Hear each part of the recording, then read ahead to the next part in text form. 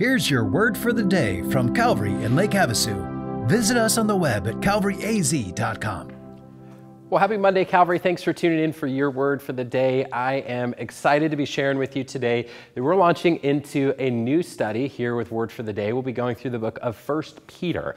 And if you were following along and even had a bookmark in James, good news, it is the very next page in your Bible. So you don't have to navigate somewhere insanely new, but we're continuing this walk through the New Testament, looking at the book of 1 Peter. And before we start jumping into some of the passages and what they mean and stuff, I want to just pause and give a little foundation for the rest of our study and understand who wrote this and why and what are the things we should expect here, because I always think that having that foundation leads to a better understanding later on when we're looking at the specifics. So who wrote the book of 1 Peter? Well, if you were to take a stab at it, you might guess Peter. Congratulations, you're correct. It was written by the Apostle Peter, the apostle who denied Jesus before his crucifixion and grieved that. But we see what Jesus does is he uses Peter as this example of redemption and restoration. That upon his resurrection, he meets and he encourages Peter and he asks Peter, do you love me? And Peter repeatedly says, yes, Lord, I love you.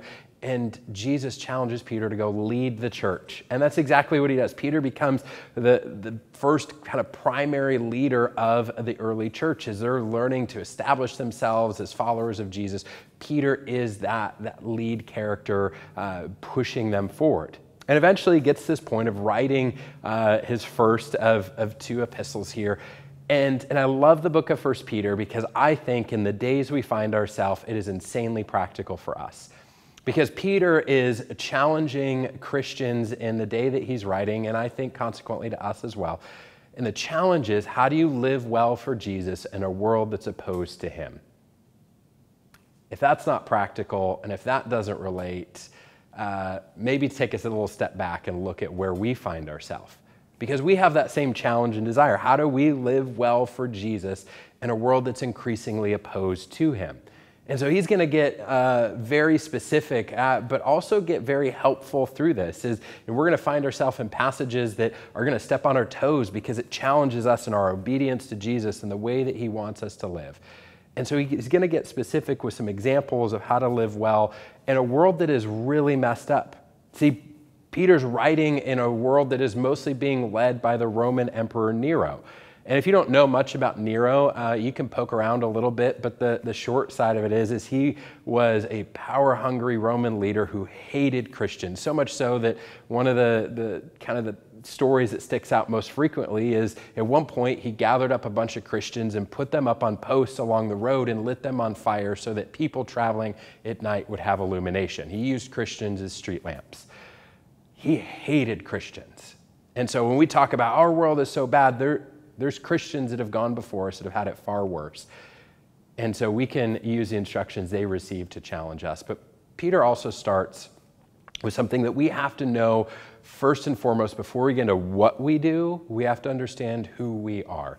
And he opens his epistle this way. He says, Peter, an apostle of Christ Jesus, to those who are elect exiles of the dispersion. He goes on, but he starts with that statement, an apostle of Christ Jesus. And Peter spends the first chapter or two just really diving into what is our identity. Who are we? And if we don't answer that question with the first description of who we are as followers of Jesus, but instead we answer that we're American citizens, or we have this political label, or we have this job title, or we're a parent to this many children, and we have this characteristic, we've got it backwards. He says we have to start with the reality that we are sons and daughters of the living God. We are followers of Jesus Christ. And that is the thing that defines everything else. And so we get to spend some time going through the incredible hope that we have, the call to living a holy life because of that identity. But that's where it starts for us, is understanding that our identity is in Jesus, not any other worldly, earthly, self-proclaimed title or label. So let me challenge you with a few things. First, let me challenge you to be reading the book of 1 Peter. It's not incredibly long, but just spend some time reading it. And maybe just try and read the whole book in a week and do that a couple of times over the next month or so as we go through this. But secondly, let me ask you today, What's motivating the decisions and the way you live your life? Is it by one of the labels of you have this job title or this title of parent or family member in this way, or you have this political title or this connection over here? Or is the thing driving your life the fact that you are a follower of Jesus, first and foremost?